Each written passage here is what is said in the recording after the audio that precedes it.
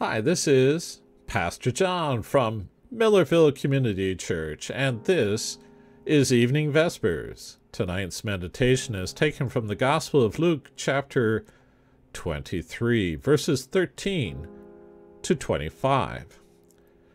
Pilate called together the chief priests, the rulers, and the people, and they said to them, "You brought me this man as one who was inciting the people to rebellion. I've examined him in your presence, and I have found no basis for your charges against him. Neither has Herod, for he sent him back to us, as you can see. He has done nothing to deserve death. Therefore I will punish him and then release him." But the whole crowd shouted, "Away with this man! Release Barabbas to us." Barabbas had been thrown into prison for an insurrection in the city and for murder. Wanting to release Jesus, Pilate appealed to them again, but they kept shouting, "Crucify him! Crucify him!" For the third time he spoke to them. "Why? What crime has this man committed? I have found in him no grounds for the death penalty. Therefore I will have him punished and then release him."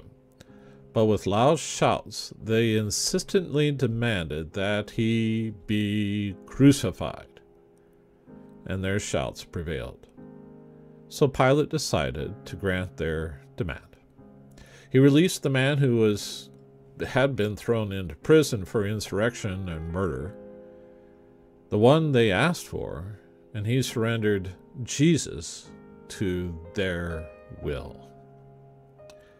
The mob is outside the gate, and they're shouting for the blood of Jesus Christ. They've been doing this a long time. There is a global movement. It's always been there for thousands of years to silence the voice of Jesus Christ as he speaks through his people. And the prophets have been silenced and killed, and Christians have been persecuted, and Bibles have been burned. And more recently, we have been banned and silenced on social media. We've been told not to mention the name of Jesus at public gatherings, or to pray, or to carry Bibles to work or to schools or other places. The pushback against Jesus Christ has been there a long time and continues to be there. But it's beyond all reason. It makes no sense. There's no justice in it. And here we see a demand for him to be silenced, but there is no cause for it except for one, which is Jesus is the truth, and our word about him is the truth.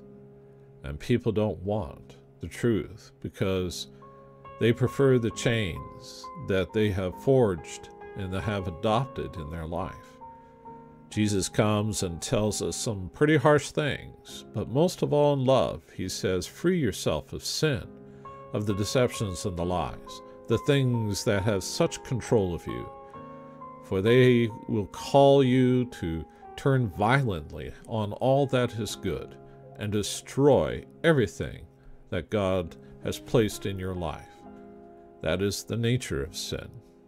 That's why we need to turn back to God and ask him to be our King, Jesus, over our life, that he might rule and reign and preserve and grow and make manifest the kingdom of God and all its good fruits in our lives. Let us pray. Lord, we know that the accusing voice is not yours. We know, O God, that the judgment that you have placed upon this world is sure.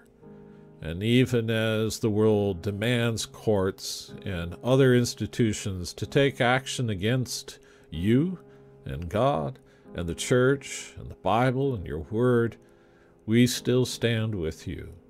For we will prevail, as we have for thousands of years.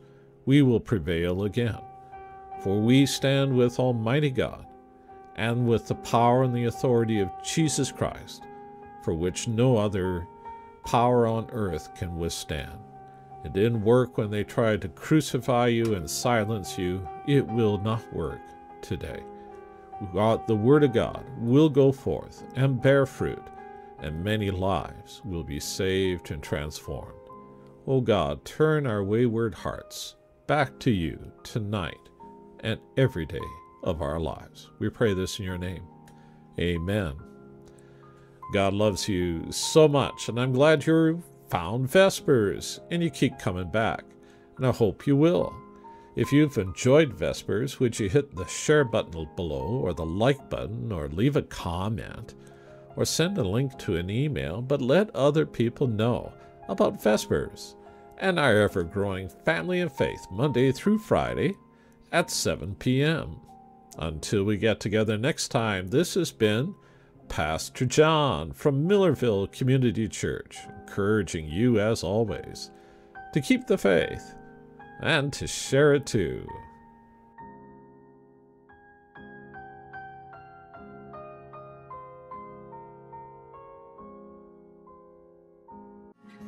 Come escape the city.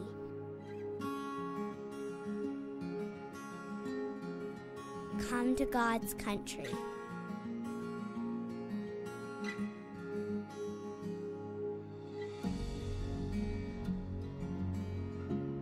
Come to God's people.